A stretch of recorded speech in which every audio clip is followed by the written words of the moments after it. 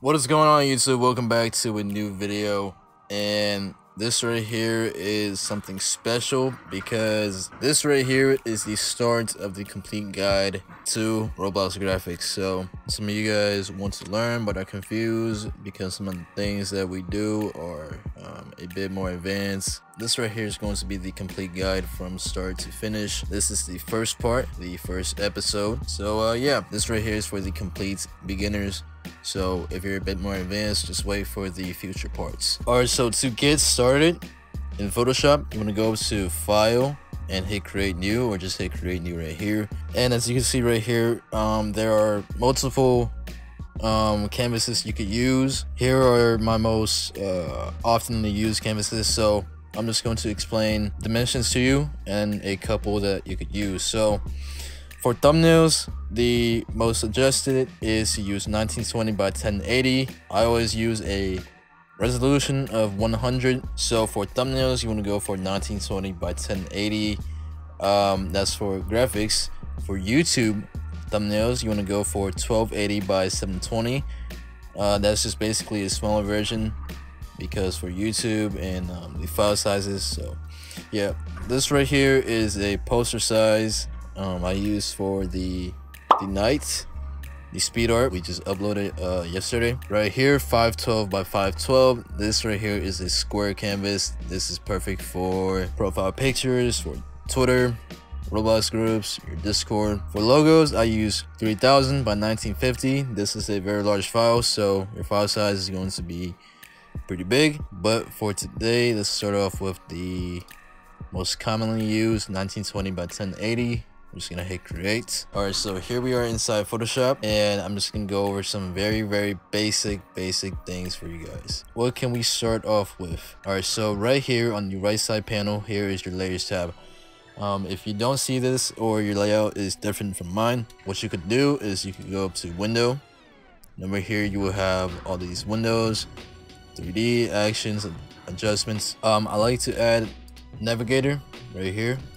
So this will pop up here, and you can drag it and add it into your sidebar right here. So navigator, you can zoom in, move it around, and zoom out. It's very neat. So right here is color, the color box. You could adjust your colors. So the windows I have on my sidebar, I have the navigator, the brush and brush settings right here, the character, this is for text, and I have my adjustments and properties right here. So those are the ones I have. Obviously I have my layers and the little color box. And if you notice right here, I also have my rulers. How you can enable this is you can hit Control R. This will enable and disable your rulers. This is useful because you could use this to drag out, and it could really help you make things precise. So all right, the first thing we're going to start off with is how to make a new layer. Your new layer button is going to be right here, right down here. Is gonna create a new layer. Just want to hit that. Now that you have made your new layer, your background layer is completely separate. If you hit this I button, this will hide the specific layer, so I can hide the background, and now it's transparent. But as you can see right here, I have the layer 1 selected, so anything I make will be added onto this layer. Let's just start off with something super basic. Let's just use our text tool and add some text. So you want to hit your text tool. Here you have your font, so you can choose a font of your choice. Let's just pick something unique for this video. I'm gonna go for Last Ninja right here. Here is your font style, font weight.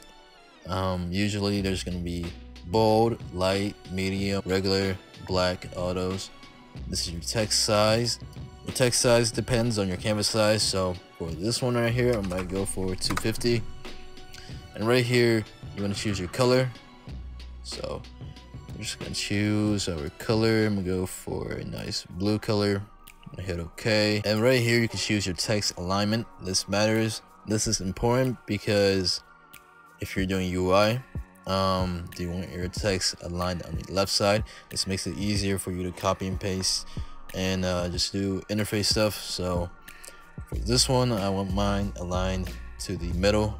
I'm just gonna click right here. I'm just gonna type out GFX comments. If your text is too big like this right here, you can hit Control A, go up here and change the size and hit enter. Still a bit too big. Alright, GFX comments right here. Alright, now we're gonna space this out into 2 lines. I want this right here on the second line, so I'm just gonna click and I'm gonna hit enter. But as you can see, this is merged together for some reason. This is not what we want. So how do we fix this?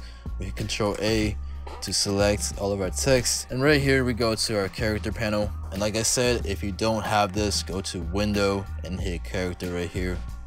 So we're gonna go right here to set the leading, and we're just gonna go to this icon right here until this arrow pops up, and we're just going to drag this to the right side, as you can see. And the text is on the left side for some reason, so we're gonna hit Control A to select all and click on the align to the middle. We're gonna select our move tool.